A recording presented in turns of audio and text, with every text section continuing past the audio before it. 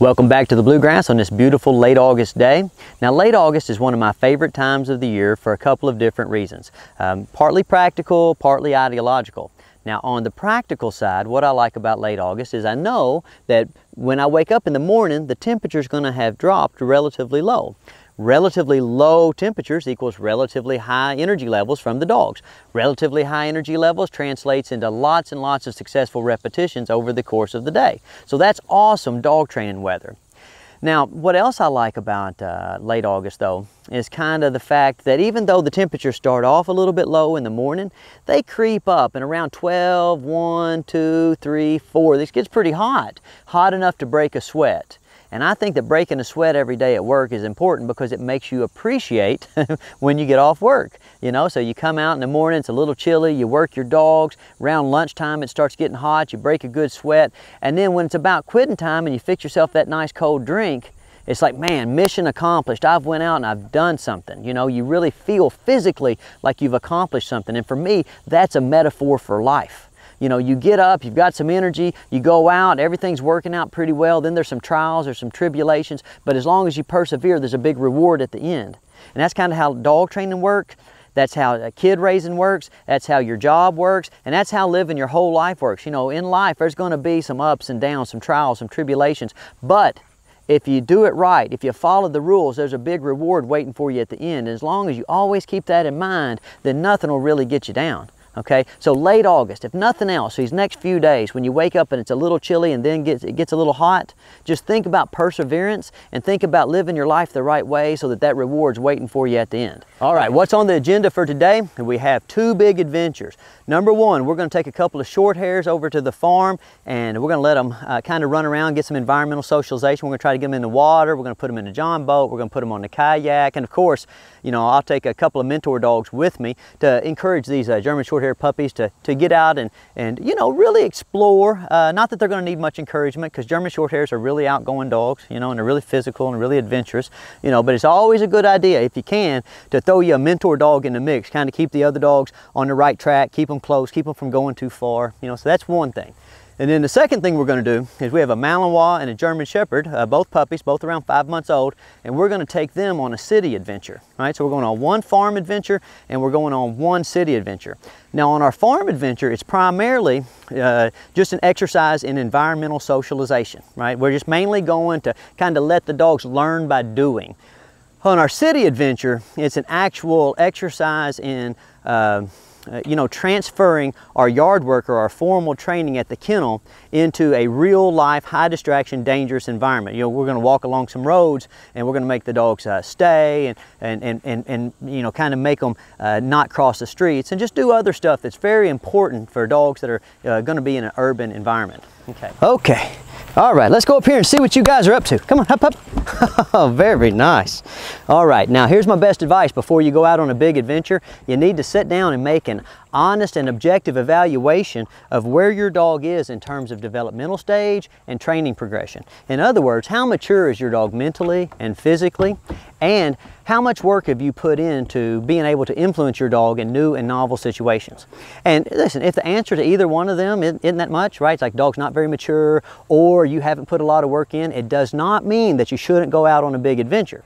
It just means that you should set your expectations accordingly and you should be prepared to manage the dog in such a way as to keep it safe and to make the whole experience fun. Okay, so in other words, do not go on a big adventure with expectations that are not in line with your dog's physical and mental capabilities or the amount of work that you've put into it. So we're going to go over here to the Small Challenges course and I'm going to show you how I personally establish these objective evaluations of dogs as it relates to kind of what I expect when I go out on a big adventure. Come on, dogs. Okay. All right, guys, so we're going to start off with Pippin, a young German Shorthair Pointer puppy that's been here, I don't know, about a week, maybe 10 days or so. And what you'll notice is that, listen, she's not performing these exercises with a high degree of speed and precision, and I'm having to come in a whole lot and give her rewards to kind of keep her on track. You know, part of that is her age, part of that is just her breeding. You know, German Shorthair Pointers are bird dogs, and so of course, you know, they're bred to go off and find things. You know, and this time of year, we got a lot of butterflies flying around, and like, listen, if any of you have any experience with German Shorthair Pointers, you know that they'll hunt anything, but they especially like hunting butterflies, you know. Now you see right here, you see where like Pippin's having a little bit of trouble with our dog walk? I expect that, you know, so I'm just going to be very patient. Come on, easy, very nice. So that little bobble there on the dog walk, that tells me something. That goes in my journal. That's going to affect my expectations when we go to the farm later. Now watch here, as we walk up this slide, you see this hesitancy here, right? So I'm gonna have to bring in a little bit of, oh my gosh, you get off there. We know you can do it. There's another German Shorthair Pointer named Jasper. Come on. So I'm gonna have to help her a little bit here. Oh, because what happens is she gets right to this balance point and she starts thinking, oh my gosh, the world is falling. It's my job to teach her that I would never put her in a position. Oh my gosh, Jasper, come on. I would never put her in a position where something bad would happen, okay? Now, that's a learning experience, guys. Like you might look there and you might say, Stonnie, well, she was a little bit scared. Why'd you make her do it? That's the whole point of everything that we do here. We're a can-do kennel, not a can't-do kennel. And there's too much can't-do in the world as it is. You know, like your dog, it can't run, it can't exercise, it can't play with the other dogs, it can't go out until it's had 500 vaccinations, whatever. Well, we're really not into that can't attitude. We're into the can-do attitude, you know. So I put her in positions where she thinks she can't do it, and then I come back and I remind her, hey, this is a can-do kennel, and you can do it, and I would never ask you to do it if it's not going to work out to your, you know, best advantage. So we're walking around and stuff's happening, and look, see how she's pulling on the leash? Okay, so she pulls on the leash some. That's to be expected out of a young dog. That just lets me know when I go over to the farm and I'm holding her leash, you know, I might not want to be holding a cup of coffee in the other hand. It's not a big deal, but it's something that I need to know about so that I don't get frustrated. I'm going to bring her up here and see if I can get her up on this elevated surface. She does good with that in case I need to get her to sit on the, you know, the tailgate of the truck or the back of the four-wheeler, acclimating her to being up off the ground. And see, she's going to get up there. Okay, no big deal. Again, it's giving me information that I'm going to be able to use to set realistic expectations. Now look at Jax. He's already off and in the water. Let me get on the other side, Eli. Okay. Now look at Pippin. There's Jax. He's been here for a little while. Pippin's not been here for very long. You notice she's not going to go into that water, she thinks. I'm just going to help her. I'm just going to help her on down. Oh my gosh, and she survived. Look, nothing bad's happening to her. She might think something bad's going to happen, but she's going to start to realize that being in this water is a lot of fun, okay? And that way when we go over to the pond, I don't have to introduce her to water for the first time at the pond. I've already introduced it to her here, and so we've kind of got that initial, you know, that initial fear reaction out of the way. All right, so let's we'll switch from Pippin to Jax. What about you, Jax? You want to show off a little bit because you're a smarty? All right. Now you guys saw Jack in my hemp farm video. Jax is, he's been here for a little while, so he's awesome, you know. And so what you'll notice with Jax, up, is I get a lot better leash compliance. Easy. He seems to be a lot more sure-footed. Very nice. A lot more confident on the obstacles. Very nice. Come on, buddy. I don't have to give him quite as many treats, although I still do like to give him lots of treats because he loves them and I love him. Oh, so there's your little treat, buddy. Easy. Very nice. Now watch over here, especially on this little foot placement drill. Up. Watch how sure-footed. He hits every block. Easy. Wait. Has no trouble waiting. Has no trouble making his turn. Very nice. Easy. Slow off of there. Very nice. Now up the slide. Very nice. Now easy right here, and we're going to wait for the slide to transfer. Boom. Now that was kind of scary, so I'm going to give him a little treat. Very nice. Easy. Up the steps. Good dog. Down the steps. Easy. Very nice. Up. And we're going to have him wait for a second. Wait. Easy. So what is this telling me about what I can expect from Jax when we go out on a big adventure? Well, it's telling me that I can probably expect a very high compliance rate. Okay, so when I go out on my big adventure, the goals that I set for Jax, they're going to be more physically challenging and more mentally challenging than the goals that I set for Pippin, you know. That's why you have to have an objective evaluation of where your dog is, but you have to have a subjective set of metrics to determine if your dog is making progress or not.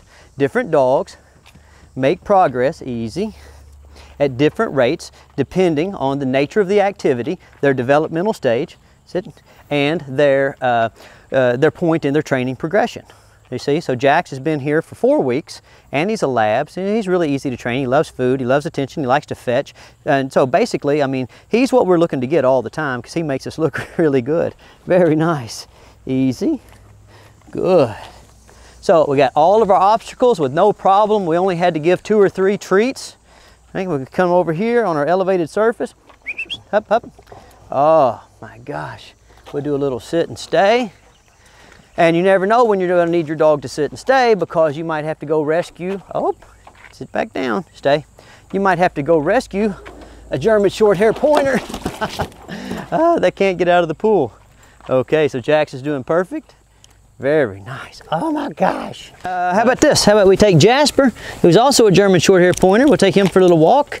And we'll take a, come on Jasper, let's go buddy.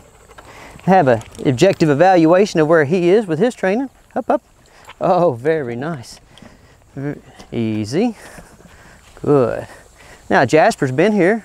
Wait. Easy. He's been here a little bit longer than Pippin. So you kind of see. Just a minute ago you were afraid to get on there. Hey, how about you get off there? Jasper's been here a little bit longer than Pippin. Oh, so he doesn't need quite as many treats.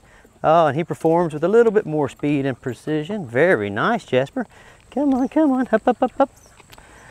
Good boy. You can do it. Wait. Easy. Very nice. I like it. I like it when they get to the stage where you can walk them, guys, with the leash hanging on your finger. That's kind of always your ultimate goal as it relates to leash and collar work. Good. Wait. Easy. Very nice. You're so smart, Jasper. And you'll notice I'm not having to do much in the way of giving him treats, so that's super cool. Very nice. You are a very good dog. Up, up. Good. Let's go up our little A-frame. Good. Weight at the top. Easy. Very nice. Up, up, up, up, up, up. Oh, very nice. We'll go over here and get on our elevated surface. See if we can't practice a sit stay. Up, up. Good boy. Sit.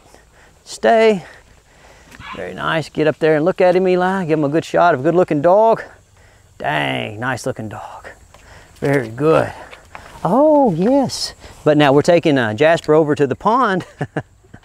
And so we'll see if we can't get Jasper to get in this water a little bit. And you'll notice these labs jump right in there. And a lot of times these German Shepherds do. Sometimes these German short hair pointers can be a little bit on the I don't think so stage. Watch. Look, he's saying, look, he's saying, I don't think so. I don't think so. Oh, no. You're going to have to do it anyway, dude. Oh. Look. Oh. Oh. What about you? Why don't you go in there and help him? Go in there and help him. Poor Jasper. Jasper's like, dude, look, that's really not my cup of tea. Oh, look at this lab though. He came right in here and went to swimming around. So I'll just get Jasper's leash. I kind of make him come down in here. Make him realize it ain't so bad. And I knock this out, you know, because I don't want to get over to the pond and have a bad experience. Good. I want him to have plenty of it, you know, plenty of exposure to the water, you know, to how it feels to get a little bit of flotation before he, you know, actually gets into a real pond with all the different, you know, there's a lot of different things in a pond. Like in this, you know, I'm able to control this environment here. This is just a tub with water in it. In the pond, there's a ooey gooey mess of mud underneath the water. There's lots of smells. There's lots of wildlife, you know. Some spots are deep and some spots aren't so deep. Oh, you're very nice. Now look at Jax. Jax just runs right over here. Oh, gets in. And he's like, come on guys, it'll be fine. And here comes Mr. No Name. Oh my God, you're such a good mentor dog. Very good. So all these labs are trying to convince Jasper that this is a party and Jasper's not having any of it. Oh, but he's gonna do okay. He's gonna do okay. We'll go ahead and get him out of there. Oh, all right. Who should we walk next, Eli? Oh, you're good. Oh, get out of there though. And I think you can get out on your own, but I'll go ahead and get you out. Ranger, come on. Come on, Ranger. Dog on our list is Ranger, young Malinois puppy. Ranger's been with us a little while, so we don't really expect to have much of any kind of problem as it relates to doing our exercise with small challenges or the implementation of our vocabulary. Good boy. Wait. Good. Easy. Wait. Let me put this down. Very nice. Good boy. Easy. Now help him a little bit here, because Malinois can be a little bit sensitive. A lot of Malinois really actually go through these funny late-term fear periods. Guys, so if you're ever making good progress with your Malinois and all of a sudden they seem to regress, don't worry about it. It'll go away in a couple of weeks usually. Not a big deal. Getting back to our one finger rule though, you see? Able to walk this dog with one finger. Wait. And so what does this tell me about, you know, my expectations for our small challenges? You know, it doesn't just tell me that I'm ready to go out for a general environmental socialization session. What it tells me is that I'm ready to go out into a high distraction environment, you know, one that's even got, you know, some elements of danger like traffic in it, you know. So if I have a dog, sit, and he's really good on the leash, good vocabulary, good physical skills, good general environmental socialization, good impulse control, good attention span. Oh my gosh, very nice, like Ranger. Then I know that I shouldn't have any trouble going out into a real life situation, like an urban landscape, or maybe a music festival or a softball game or something like that. Okay, now, come on, you can do it. Now we might have a little bit of trouble getting him into this water, just because, gotta remember that different kinds of dogs have different behavioral conformations and they experience environments in different ways. So like you see those labs, they jump right off in here, and you know, they're super happy in the water. They're always happy in the water. The German Shorthair's a little nervous. This dog, he got in here, but he's not super stoked about it. Like, look, I'm gonna be able to get him to come over here, but you're gonna see, and now listen, we've done this every day for a long time. You're gonna see that he doesn't really love it, okay? So I can take him over to the farm, but he always stays out of the pond every time. Mr. No Name and Jax will be running around in the pond, Henry will be running around in the pond, and this dog just kind of runs around on the bank. A lot of times he just kind of goes and lays up by the truck and kind of guards the truck, just looks and sees what's going on. Now, so we have another dog that we're taking on an adventure. Let me find her. Our next dog, Tasha, German Shepherd. She's about the same age as Ranger, the Malinois. Good dog. Now, the good thing about these German Shepherds and Malinois is, you know, you don't have to show them things too many times to get them to understand what's going on, and then it really doesn't take much in the way of motivation, at least extrinsic motivation, to keep them doing the things you'd like for them to do. You know, what's tough with them? They're a little bit needy, of course, and they have a tendency to kind of think that they need to guard you against people that they don't need to guard you against. And that was Tasha's problem when she first got here. If you'll remember from a video about 3 weeks back, like everybody that came down the hill or everybody that was moving around, Tasha was like, roar, roar, roar, roar, roar, roar, roar. You know, if you're the neighbor and you're trying to move your trash can, there's Tasha. Roar, roar, roar, roar, roar. If you're a dog walking on the leash, there's Tasha. Roar, roar, roar, roar, roar. You just see that stuff out of German Shepherds all the time, and you know, to be honest with you, people make a bigger deal out of it than what it is most of the time. 9 out of 10 times, all you need is a little bit of remedial socialization, and those kind of problems go away. Just always remember, if you're going to get a German Shepherd, that, you know, what's required to socialize a German Shepherd is a lot different than what's required to socialize a lab. And not just socialization with people, but socialization with other dogs, socialization with different environments and stuff. You know, they're just not super confident dogs naturally, and that's kind of what makes a dog a guard dog, right? Like if you were confident and you thought everybody was your friend, then why would you bark at them? So you always understand that, you know, being a guard dog, oh my gosh, what are you doing? Being a guard dog and, you know, having some confidence issues, they go hand in hand, okay? Let's see, we'll get her to sit here or lay down because she's a little bit tired. Show them what a tired German Shepherd looks like, Eli. Good thing about a tired German Shepherd though is that they're not barking at anybody or getting themselves into anything. Oh my gosh, how do you do with the pool? Come on. Oh, you'll notice Tasha goes right in the pool.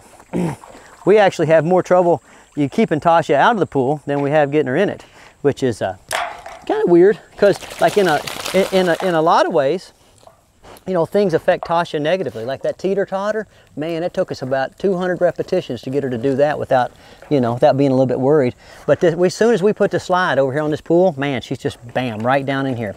Now, Ranger, on the other hand, he's always done great with all his physical obstacles, but you try to give in a pond, and I mean, he thinks that Jaws lives in there. He ain't going in that pond. He looks at Mr. No Name and at Jax and at Henry, like when they're in the pool, in the pond, like, hey, you guys are crazy. You're gonna get eaten by a shark.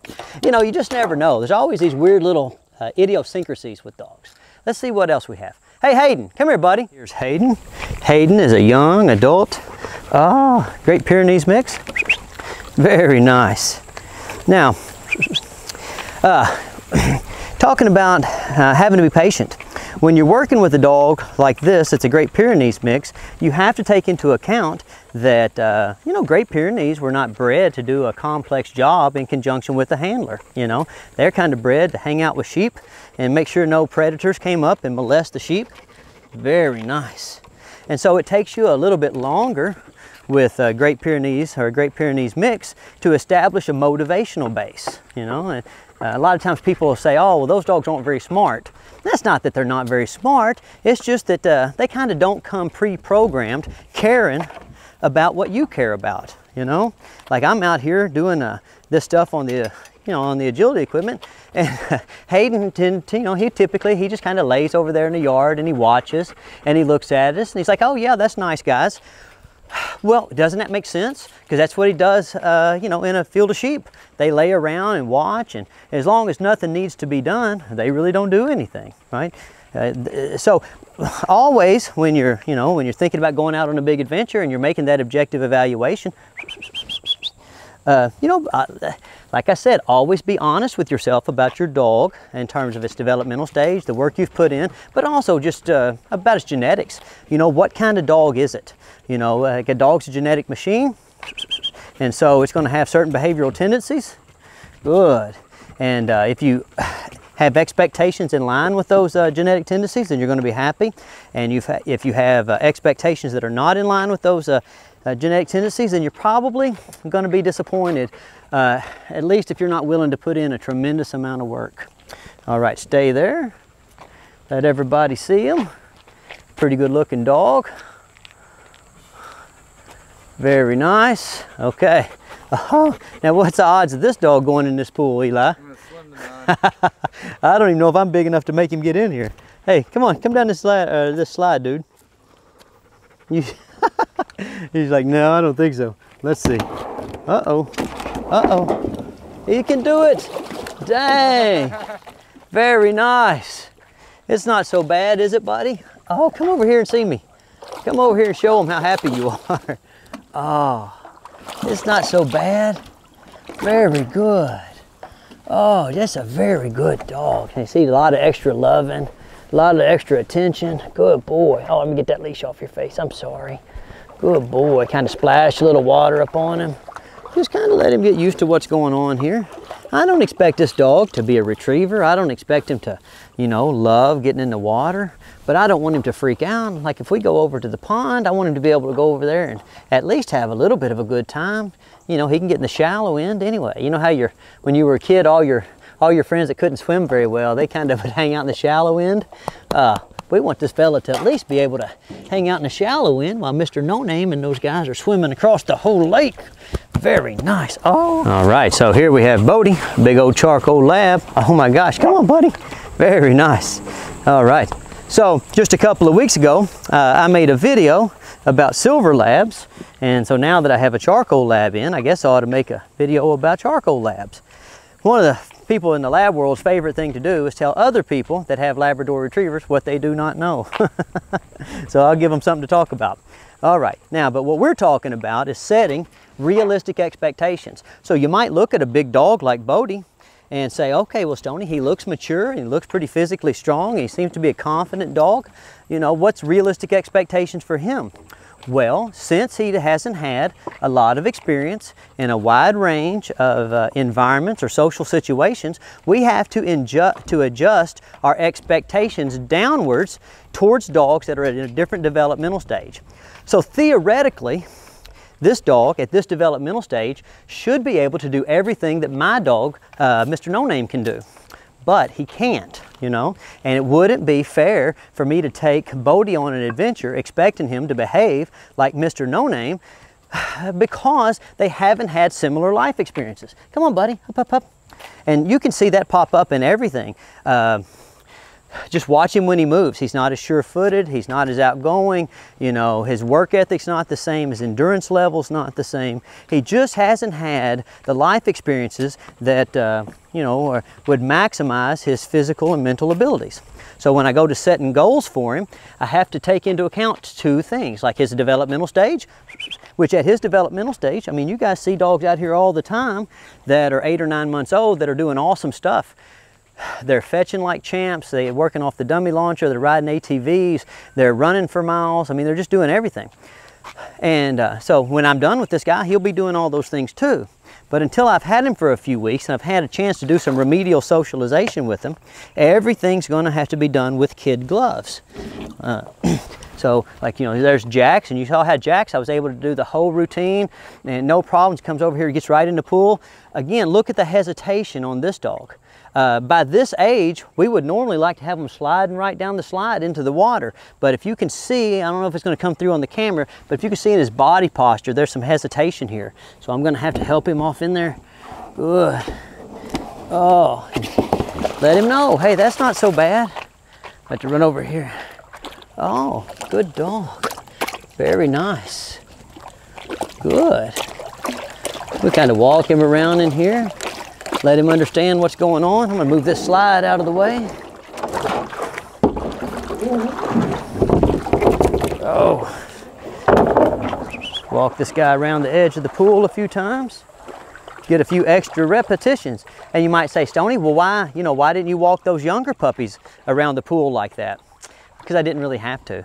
You know, when the puppies are young, then like each unit of labor that you put into socializing them or teaching them a set of behaviors or explaining to them a set of expectations for a given environment, man, those repetitions, those sessions paid big giant dividends. So when you're dealing with an older dog, a pubescent or post-pubescent dog, it's not that you can't teach an old dog new tricks. It's just that it takes an inordinate amount of time to teach an old dog new tricks. Good.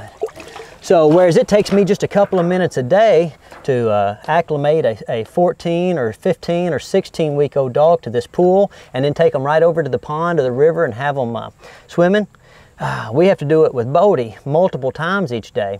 And so the sessions each time are 2 to 3 times longer, and we require 2 to 3 times as many sessions per day to get them ready to go on the same size adventure as what this fella's going on here in about 10 minutes.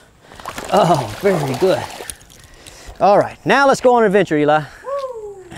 All right, now it's time for a little farm time adventure. And what we're going to do is we're just going to kind of walk up this little road by the cornfield and let these dogs run and explore. I've got these young puppies, and I've got my dog, Mr. No Name. And so I kind of use Mr. No Name to keep these guys around, which is especially important when you got these little short hairs, because they kind of go and go and go. And if you don't watch out, you go out with these bird dogs and you'll look up and they'll be gone, and sometimes it can be hard to get them back. But as long as you have a mentor dog to kind of lead the way, they kind of have a tendency, not 100% tendency, I don't want to mislead you, but they kind of have a tendency to stick fairly close to wherever that mentor dog is, wherever the older dog is. To keep them all interested, I might bring out a dummy for a little bit. Hey. Just kind of give them something to do, you know. You see how they're kind of charging or chasing Mr. No Name here. Another thing this does is it burns a little of that energy off of them real quick. And so I don't have to, you know, kind of worry about that initial impulsiveness. You know, kind of when you take kids to the amusement park. When you first get to the amusement park, man, they're going and touching and grabbing and wanting to play every game, and just they're hard to manage, right? It's the same thing with dogs. So when you first are starting your big adventure, you know, then just burn a little bit of that energy off right off the bat, and you won't have too much trouble. Another thing, if they start to get distracted a little bit and you bring your retrieving item into play, it'll, you know, like refocus them, redirect them, they call it. But they seem to be doing pretty good. I'll let them run around in that wood line a little bit if they want to.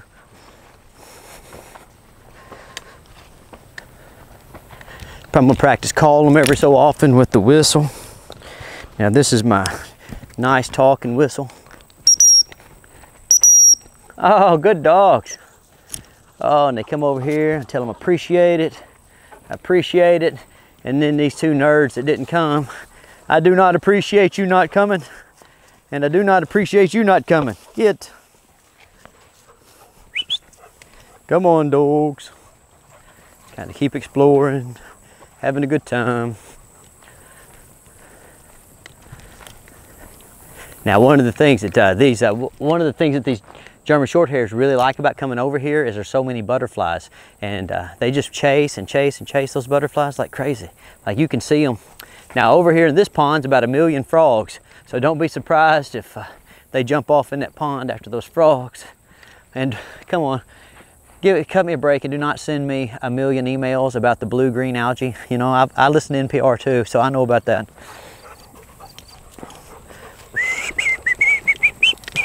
Now see, they've gotten a little far away. Call them. Oh, good dogs. I appreciate that fast recall. Yes, I do. You're very smart. You're very smart. All right, we'll walk just to the end of this road, and then once we get over to where the hemp field is, we're going to turn around and come back this way because I don't want them messing around over there. Those hemp plants are still pretty small. You saw that in that hemp video that I showed you the other day. They're only about yay big, and so these dogs, they can't hurt that corn at the stage it's in, but we don't want them fooling around in the hemp field. So we're just going to go a little ways down here, then we'll turn around and we'll go back to the pond, and we'll do some kayak work and some retrieving work in the water.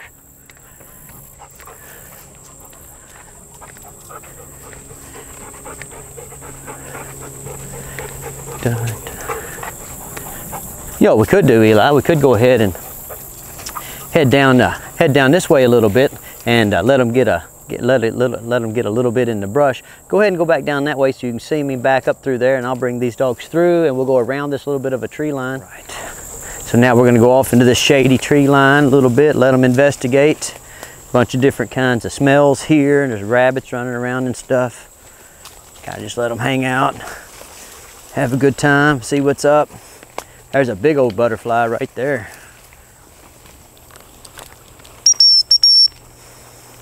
Get a recall exercise in. Good, good. What are you doing, Jasper? You tired? Now we kind of run down through here. And you can see, guys, this is just a perfect environmental socialization spot. Dun, dun, dun, dun, dun, dun, dun. Okay, Eli, go ahead and back on up that way a little bit. Watch out, you're going to kind of go into a little swag there. I'll call these dogs back this way so you guys can see kind of what they're doing. You know, what I want you to notice is how they kind of hop and bound, and you know, they really make use of this space. And this is not a super large space right here. You know, you find these kind of things. You don't have to be in the middle of a giant farm like I am. There's all kinds of in urban areas, just little spots that are grown up. And you want to get in those grown up spots, because when you're in those grown up spots, that's where the most variety of plant life and animal life and insect life is. And you guys, I hope you can see Pippin running around here. See how crazy these dogs get? So I'll walk up here through this grass. Good. Now I'm going to kind of take a little detour, and I'm going to come over here and go from the grass kind of into these different types of weeds. Now the one thing, look at this, the one thing you want to watch out for is if you have allergies, you know, when you get your dog out in this kind of stuff. Zoom in over here, Eli, so you can see all this stuff. you get all this stuff here, you know, like your dog gets all this on them, and then when they come in your house, they're going to spread these allergens all over your house. So if you, you know, if you have bad allergies or somebody in your house has bad allergies, then think about what you're doing. And when you come home, I like to take a force dryer and blow all the pollen and dander and excessive environmental stuff off the dogs. But you can also just give them a quick bath with a hose even. Just kind of spray them off. Good, very nice. Now always remember what I say about from your dog's perspective. See, I'm not very tall, so you can see these weeds. They're about chest level on me, but the weeds are 3 times as tall as the dogs are. So from their perception, you know, all they can see in front of them is just a giant wall of weeds, and it forces them to use their other senses.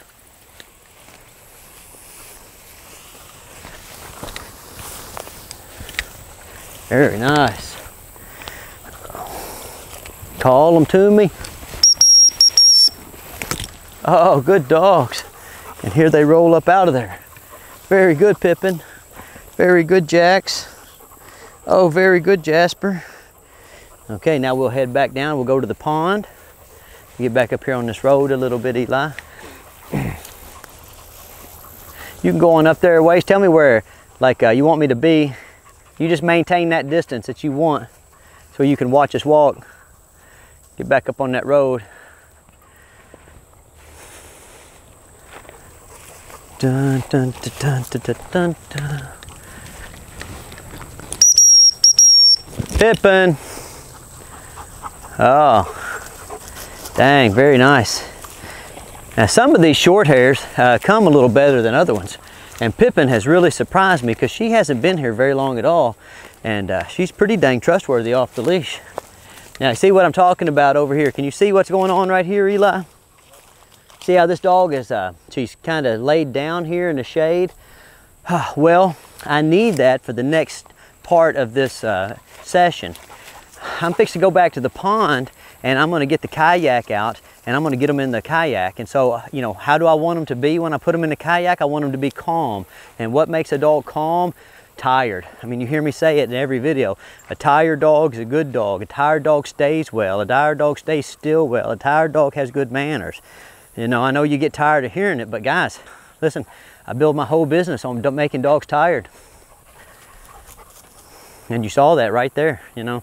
These short hairs come over here and they run these other dogs in the ground. So if you've done a good enough exercise session to make a short hair tired, then you've done a pretty dang good exercise session. Now see, they're getting out their way. You can't see where they are, but I don't like how far they're getting. I'm gonna call them back to me. Come on, come on. Oh, very nice. Here comes No Name leading the way. You see how he kind of led the way and Pippin just followed right along behind him. Again, you know, reiterating the point of how important it is to have a solid mentor dog. Pippin. Oh my gosh, very nice. Now, if you can see it, as Pippin comes towards you, I'll do it again so you can be looking. Go on, Pippin. You see our tongue's hanging out. Remember what I say about the tongue. Pippin, come on. The tongue, see this right here? Okay, when their tongue's hanging out like that, watch out, No Name. Oh, when their tongue's hanging out like that, that's what we call a fatigue meter, you know? That lets you know a dog's getting a little fatigued, and that's when it's a great time to practice anything related to being still, like riding in a boat, or practicing manners, or even really practicing, you know, loose leash walking. A lot of people are always asking me about, Stonnie, what's the best method for teaching loose leash walking and stuff? And it really just boils down to your situation. If you'll walk your dog far enough, you can teach them loose leash walking with anything, you know, because they get tired. They get too tired to pull. I would say that's probably the biggest thing that people misunderstand when they come to the kennel. What's the first thing they want to do at the kennel, Eli? Oh, get to the shade. They want to get to the shade. The people are worse than the dogs, you know. People watch my videos, they see me walking dogs, walking dogs, walking dogs. And they come to the kennel, they'll go around the course once or twice and up the hill once, and they're like, hey, let's practice stay. They'll say, hey, Stonnie, what should we work on next? And I'm like, next? What are you talking about? You know, what you should work on is doing it again. you know, so don't say next, say again. All right, now we got the kayak out, and we're gonna let these labs, you know, kind of encourage these German short-haired pointers to join the pond party. You know, kind of leave my kayak right there for a second. And look at Jasper. Jasper's already said, I'm not sure if I want to get in that pond or not. Now, basically, whenever you see a little bit of resistance at the kennel to getting in the pool, then you know that you're in for a lot of resistance when you go out into a real body of water, like a creek or a river or a lake or like a pond like this, because there's just, what happens is the dogs get subject to a thing called stimulation overload. They just get overloaded with all the noises and sights and sounds and whatever, and they kind of have a tendency to freeze up, which is kind of what you're seeing with Jasper here. He's just like, whoa, no, it's too much, I can't do it. But we're going to show him that he can do it. Our first strategy is going to be to get Mr. No Name to go out here and fetch, and hopefully these other dogs will see it and they'll kind of jump in there with him. And if not, then we'll just wade out here with them and make it happen. Because ultimately, guys, remember what we're after. You know, we're after developing dogs that understand that dealing with adversity builds strength. What do you think, Pippin? Now, Pippin's got her old rotten stick over here. Now, here comes Jax. He's thinking about it. And look, when Jax come out here, now Jasper has took a couple of extra steps. Come on, Pippin. Go see what these guys are doing. Now, Pippin's taking a few steps. And I'm going to move out here just a little farther, see if I can get Jax to come with me, or Jasper to come with me. Now look, see how this works? Just, you know, try to concentrate on making just a little bit of improvement each session. And then, like, even within your session, start with a baseline. Oh, start to try to improve on what you're getting. Oh, and here it goes, look. They're starting to figure it out. Oh, very nice. Now this German short hair style swimming, it doesn't look too pretty, but we'll take it, won't we, Li? Look at Jasper back there. He's like, nope, not getting in any deeper. Good boy, very nice. And this is where having a really well-conditioned retriever comes into play, because I know I can trust Mr. No Name to go out there however many times that I need him to go out there. Now look, Jax has went out there with him. Oh, and I'm gonna take a couple of more steps out here and kind of drag Jasper with me. And now notice what I'm not doing. See, Jasper's back here and he's being hesitant. Notice I'm not babying him, making over him. You know, I'm not gonna pay him attention for, you know, being not confident. That's a big mistake people make. It's like the grandma problem, right? You know, what do kids do when they fall off the bike in front of their grandmom? They cry because their grandmom cares. You know, what do the kids do when they fall off the bike in front of their big brother? They suck it up and get back on their bike. So if I've got a dog back here and he seems worried or, you know, whatever, as much as I can, I just kind of let him, you know, let him work through it on his own. Good. Pippin's doing pretty good. So here we're gonna go out here a little bit farther with Jasper. Come on, Jasper, you can do it. Very nice. Now Jasper is basically up to the buoyancy point, right? He's got to the point where, like, the water starts surrounding his chest cavity, and the air in his chest cavity makes his body want to float. So I just needed to get him just a few more steps, and he's actually going to swim a little bit. And then I'll let him swim out this way, and I'll turn him around and make him realize that whenever he's buoyant, whenever he's floating, all he's got to do is look at something and move his feet, and that's where he'll go. So I'm going to move him out here, get him to floating and turning around, and then I'm going to let him, I'm going to kind of steer him. Come here. I'm going to kind of steer him so that he can make it back to the bank. Come on, Jasper. Good. Good boy. Now he's swimming. And I'm gonna let him swim back to the bank. Very nice. I'm gonna take one little bit more trip out here, and I am gonna kind of make him do it, but I think it's gonna be good for him in the long run. Get him out here past his natural buoyancy point. Now he is swimming. He's doing a good job swimming. I'm gonna make him come all the way around. Oh, good. And I'm gonna turn him around, let him realize that all he has to do is look at something and start moving his feet. And if he looks at something and starts moving his feet, he will be able to locomote and reach his objective. So one more time. Now I want you to notice that he is not thrilled about this, but I know it's going to lead to a lot of fun in the future, and so that's why I'm challenging him like this. He's swimming. Good. Now all he's got to do is look and move his feet. Dang. What about that for a nice successful repetition, Eli? Pretty good work. All right. Now these guys are, hey, give me that back, dude. So I'm gonna put my dummy up now. Kind of got these dogs used to being in the water. Now I'm gonna drag my kayak out in the pond. And this way, what I did was I made them understand that when they're in the water, it's not a big deal. If they have a problem, all they have to do is look at the bank and move their feet, and they'll be safe in a few seconds. So now when I move the kayak out there and I start getting them in the kayak, they don't have to panic because they know, if they fall off, they can either wait and get back in the kayak with my help, or they can point their face towards the bank and move their feet, and they'll be safe in just a few seconds. What you'll notice after a few trips like this is the dogs, they really get excited about these new kinds of challenges. Oh, look at that. Ain't that perfect? Oh, come on, Jax. Now my kayak is a little bit hot, so I'm gonna make sure to splash some water up there. Oh, come on, Jax. Oh, get up there. Look at Jasper. Jasper says, look, I've had enough. Oh, and this is part of your training, guys. Like whenever you're raising kids and dogs, you're trying to make them have a good time, but let's all be honest. There's a lot of things in life that just have to get done, and whether or not they seem fun in the moment, you have to be able to set rules and set an agenda and have dogs and children follow that agenda, Come on, Jax. Oh, where are you guys going? Oh, very nice. Get up there, dude. Okay.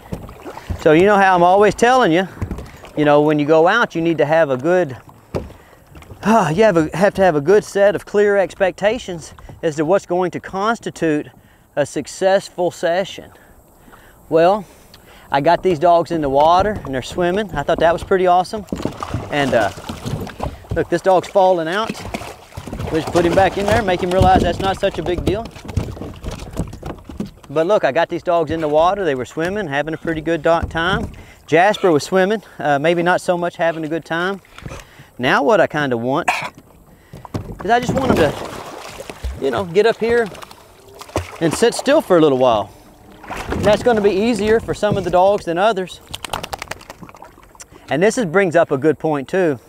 Like sometimes you'll feel like something's not fair. Maybe it's not fair in your own life, or maybe you feel like it's not fair in the dog's life.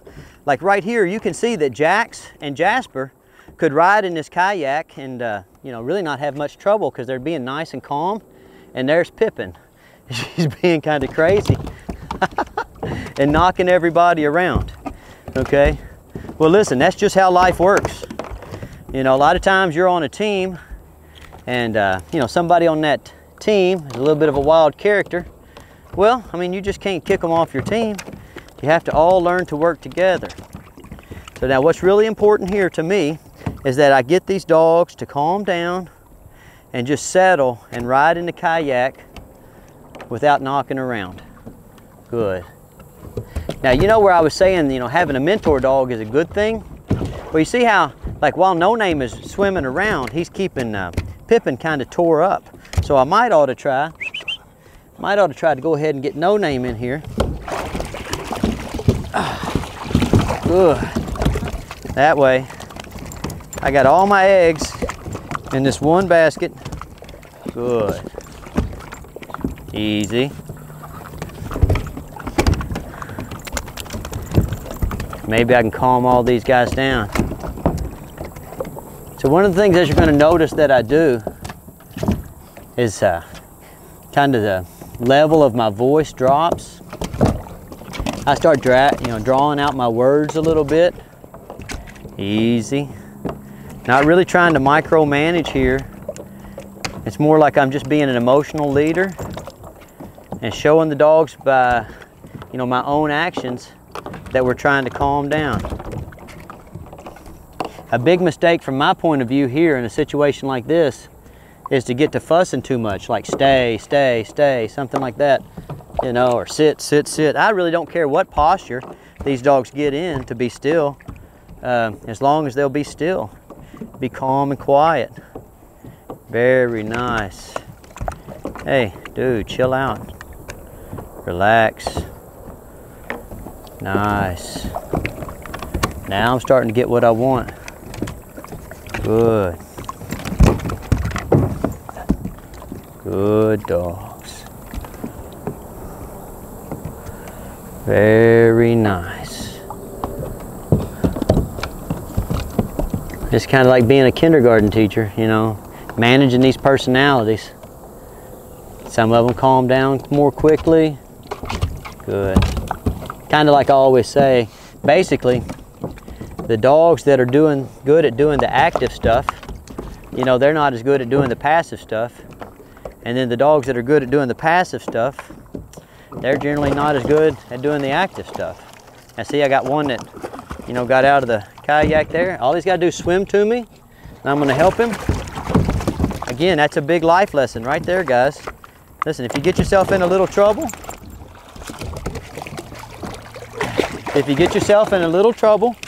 just get back to Uncle Stonnie, and he'll get you squared away.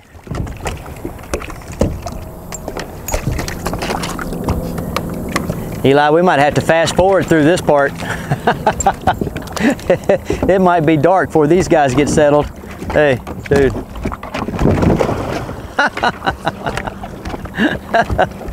We might be here till Christmas time. Come on, get in there. Get in there. Hey, come on. Good. If you would settle down, you know, everybody would quit falling out of the boat. You are the primary driver of the boat falling. Good. See, I got 1, 2, 3 perfectly calm, and one just like a little kid trying to take a nap that can't get settled. So I'm just going to kind of rock them. Let them relax. Good. Now remember what I talk about you know, focus on making incremental improvement. You know, I might just have to settle for this right here, being as calm as this dog's going to get today, and call it a victory. What do you think, Eli? Should I give it another minute? Another minute. All right, we'll give it another minute. We're going to sit here and be real chill and real calm and real quiet. But 3 out of 4 is not bad.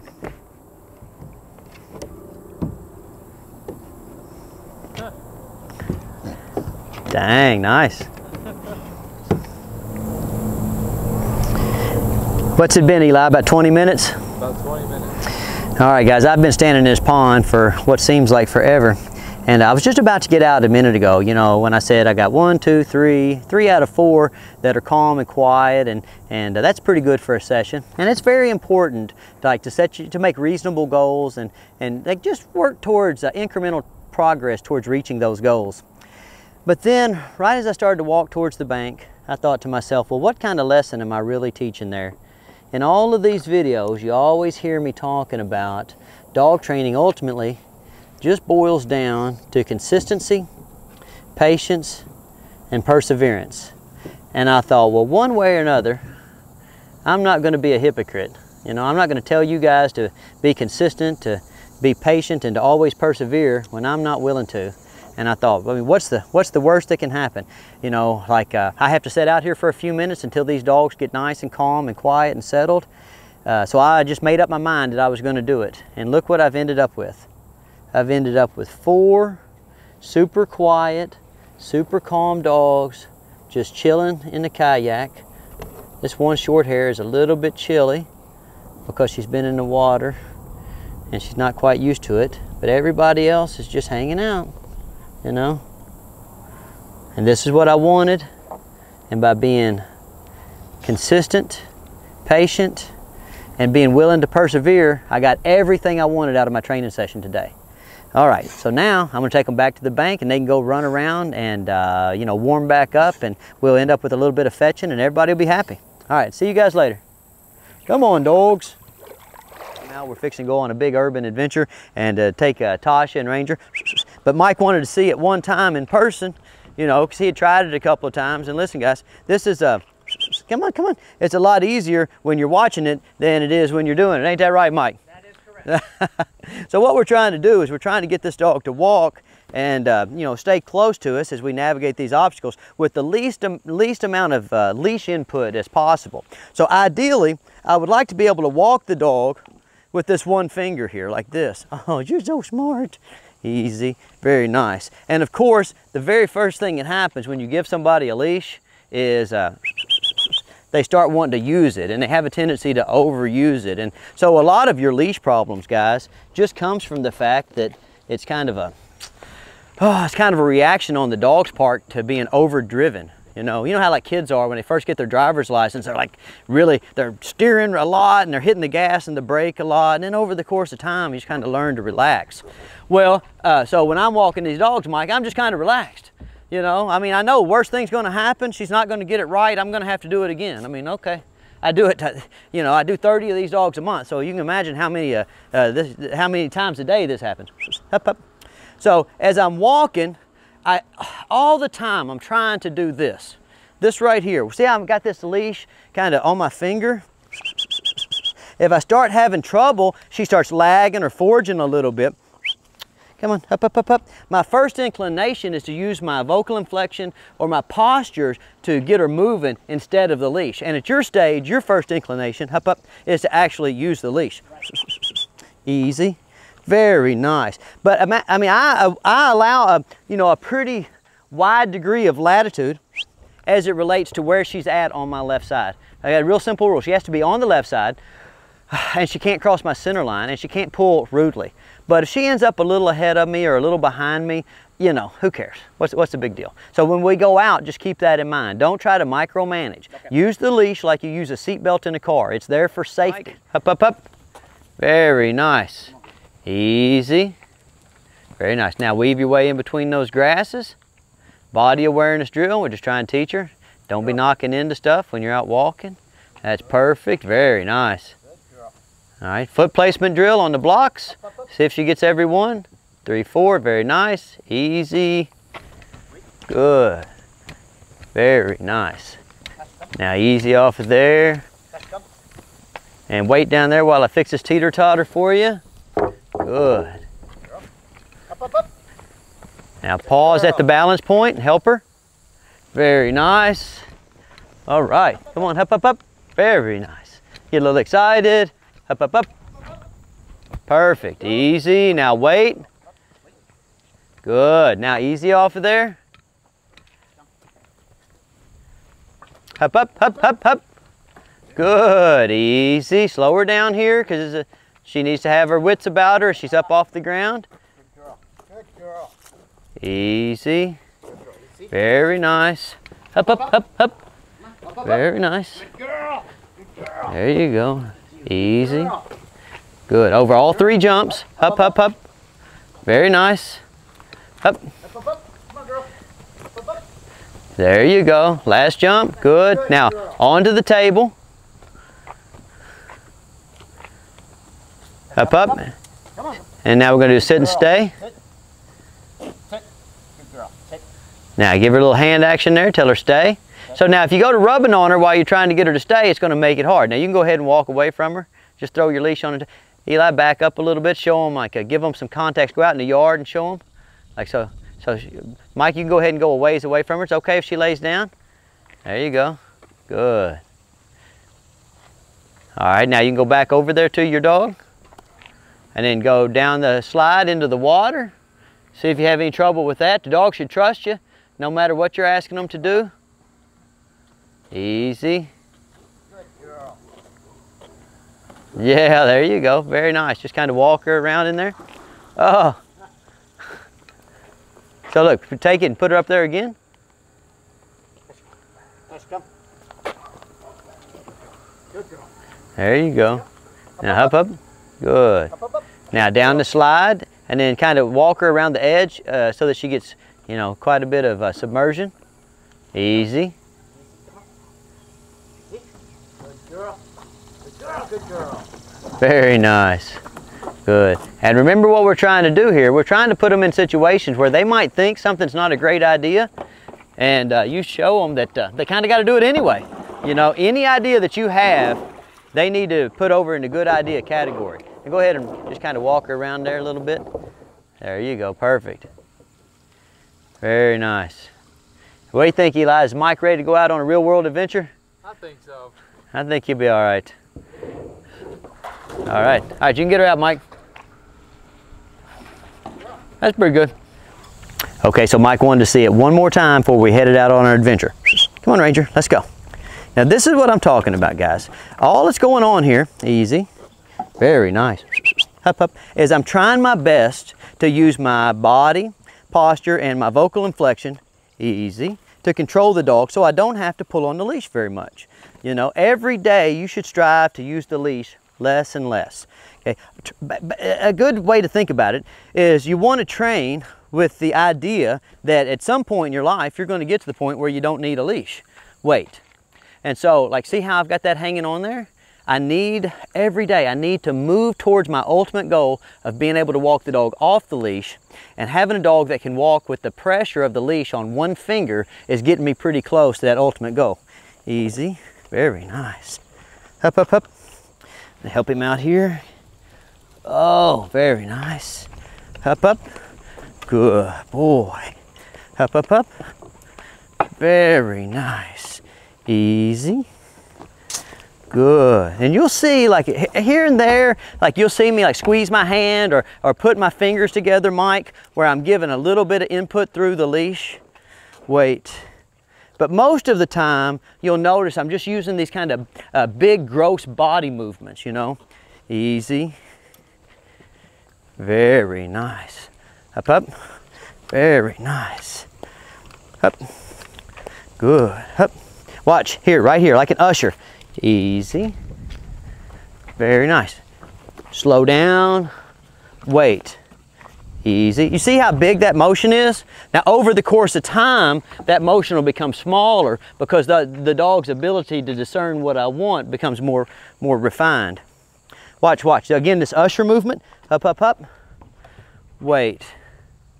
Right here. You see? And so I can have him jump up there and wait, or I can put a little bit more pressure on him. Sit.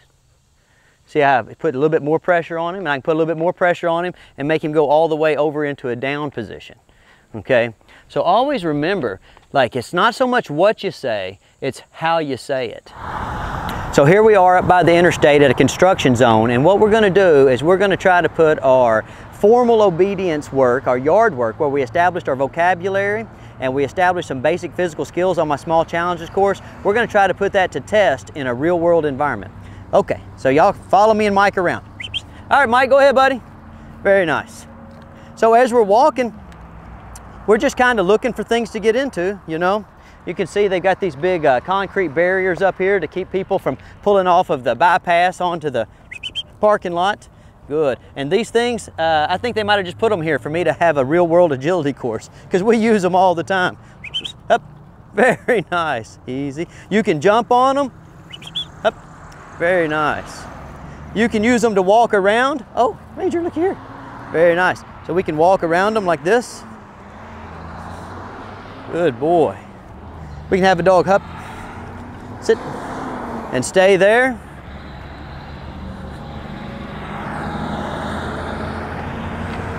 And we'll walk around kind of in a circle here. Oh, now that was really good, so he deserves a treat. Oh, and look what somebody's left over here for me, Eli. Oh, they left me a board. Dang, nice. They think of everything around here. Up.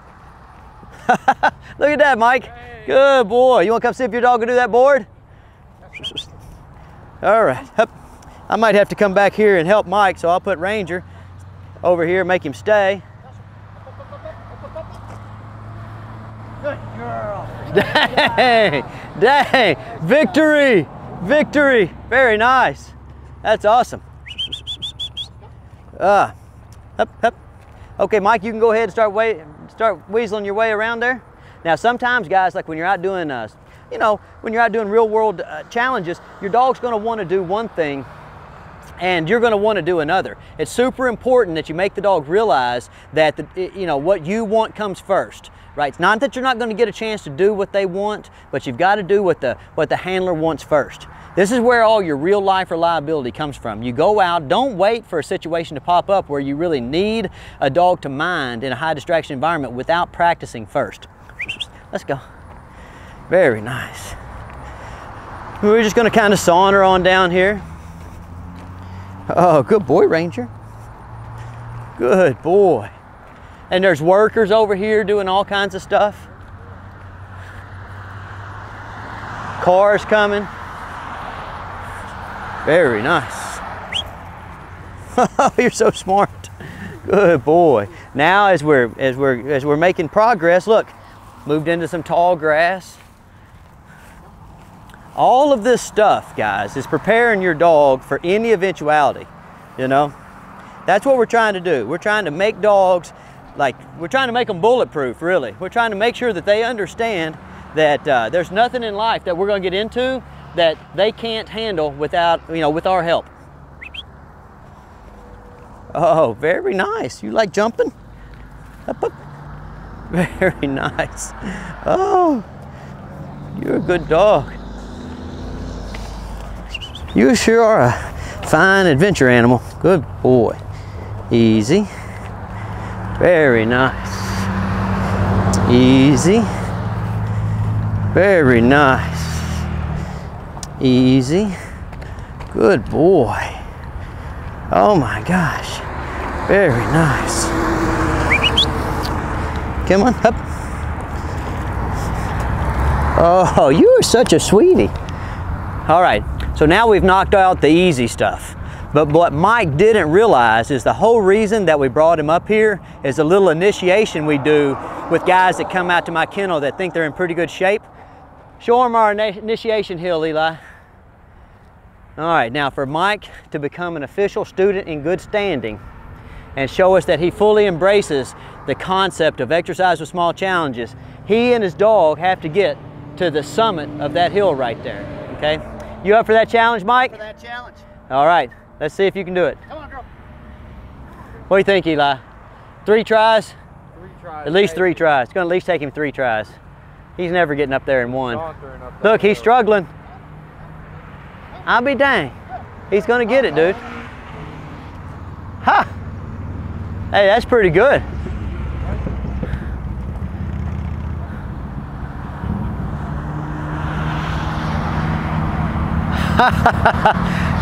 You did it. You did it in your first try, Mike. That's hey, that's pretty dang good. We were thinking you would take at least 3 tries.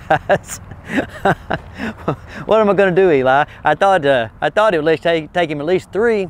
I can't let Mike show me up on my own channel, so I guess I'm going to have to do it with Ranger too. Come on, Ranger. Oh my gosh, come on, buddy. Come on, come on. Up, up, up. Oh. Oh, very nice. Come on, come on. Good boy. Good boy. Come on, come on. Up. Oh, don't be a cheater. There you go. Good boy. Victory. What do you think, Mike? Big high five. Now the hard part is getting down without falling. Okay? So we're gonna have to slide down the hill. Dang. Nice. There you go. And here we go. Ready? Got to slide down the hill. Whoa. Dang. Goat level. Goat level work. Dang. All right, Mike, now we got to get through this tunnel. Oh. Come on.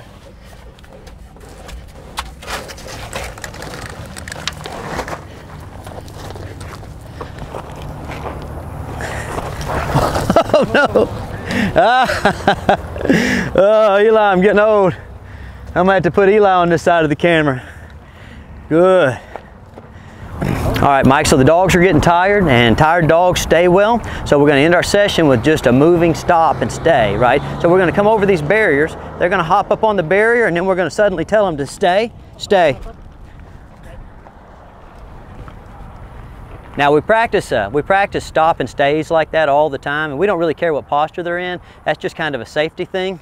The reason that we do it is just when you're out in urban environments, you never know what's going to happen traffic-wise, you know. So the most important thing to do is get them to stop and stay there and await further instruction. We don't care whether they stop and stand or stop and sit or stop and lay down. We can work on that later. But for these 5, 6, 7 months old puppies, what we have to have is a good stop, look, and listen on cue.